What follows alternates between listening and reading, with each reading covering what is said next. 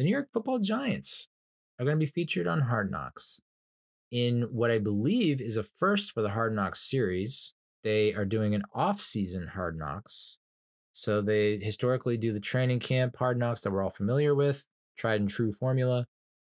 And then they do the mid-season or in-season Hard Knocks, which I did watch the Dolphins one from last year, and I thought it was pretty awesome. I mean, Mike McDaniels is such a fucking character, dude.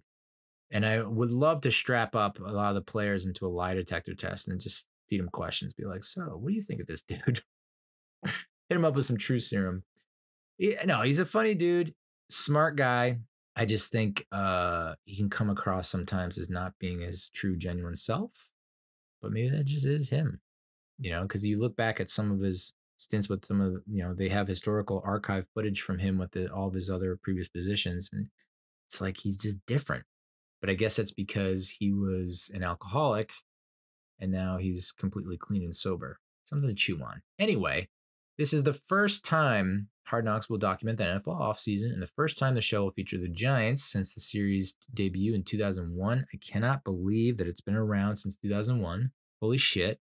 And the Giants have never been featured, which I know that probably some older hard-headed fans would be like, it's just a distraction, but I'm very curious. I would love to see it. And to be honest, and I don't know if this is a hot take, I think this is going to be the most interesting or has the potential to be the most interesting of the three. I think the offseason could be way more interesting than training camp, which has just have become such a fucking joke.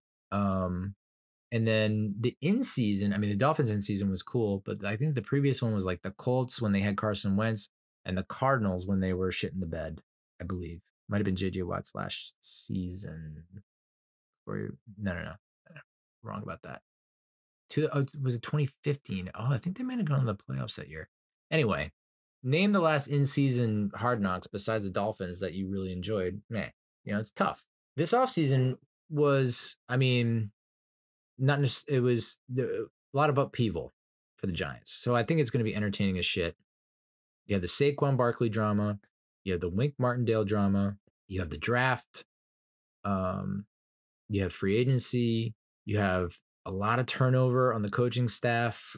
It's going to this says it's going to document the period from January until July. So the moment that the season ended after that Eagles game, my guess is that the camera crews were allowed to film everything. NFL scouting combine, mini camps. So it's going to be 5 parts, which is, that's a lot. You're fitting like 6-7 months into 5 episodes. They have to be, I don't know how they're going to pull that off, but it's going to be jam-packed. It's going to debut July 2nd at 9 p.m. Eastern on HBO, with new episodes debuting subsequent Tuesdays through July 30th. And Liev Schreiber, noted Jets fan, is going to narrate. But yeah, there's a lot of storylines to think about with this series.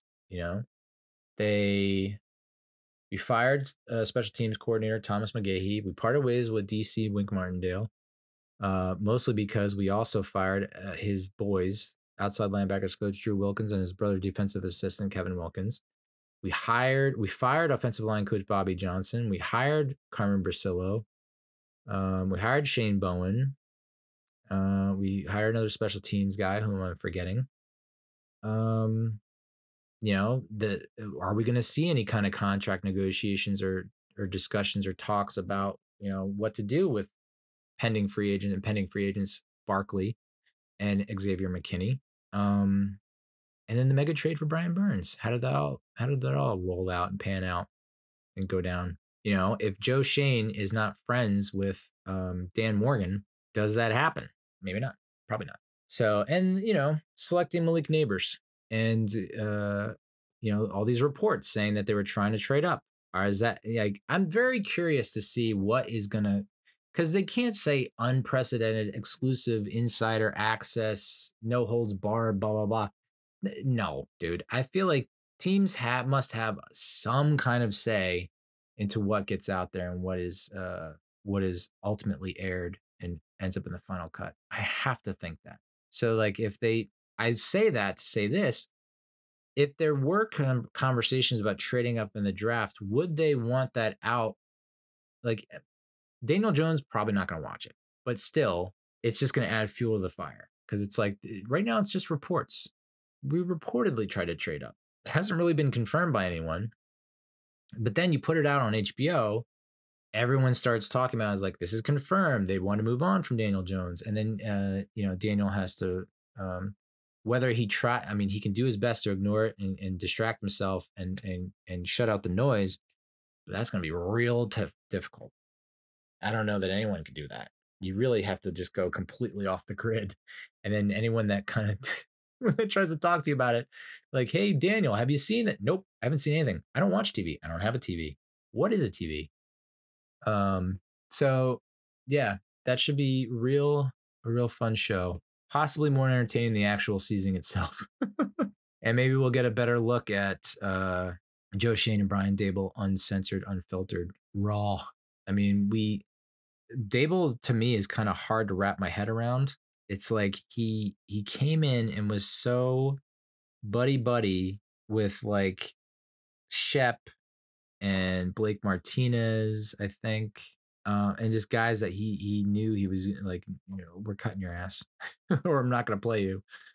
But yet, dapping him up and whatnot. And it's just like it seemed like, oh, this guy's cool. Like, and it seems like the players are into it and they respect him and they like him. And then you see him just like bitching out coaches and players alike, and you're like, all right, this act might be grating on some people, and his time might be wearing thin. His act might be wearing thin on some people, but you get to see another level, another layer to him, because man, there are a lot of like press conferences and whatnot. I know that's not how you should measure a coach at all. I mean, look at some of the greatest, best coaches in the world. They had like the worst press conferences. But he just looks so fucking uncomfortable in those things. Where it's just like you can see him just like shaking every 5 seconds in his seat. He must hate that, and I guess that's what you should like about a head coach is like, I don't want to be here. Get me the fuck out of here. I want to be looking at football tape. So, but that, and I wonder if they try to edit it to make Saquon look like the bad guy, the villain. I mean, I don't think pretty much anyone thought we were going to re-sign Xavier McKinney. I mean, I know there was a lot of stands out there that love X-Man and we're like, we have to resign him. We can't let him walk. He's an all-pro, blah, blah, blah, blah, blah. But I don't foresee or imagine that conversation going very far or lasting very long. I think it's like the agent calls, or they call the agent, and they're like, so, what is he looking for? And they said, and the agent says the number, and they're like, well, thanks for playing, and hung up.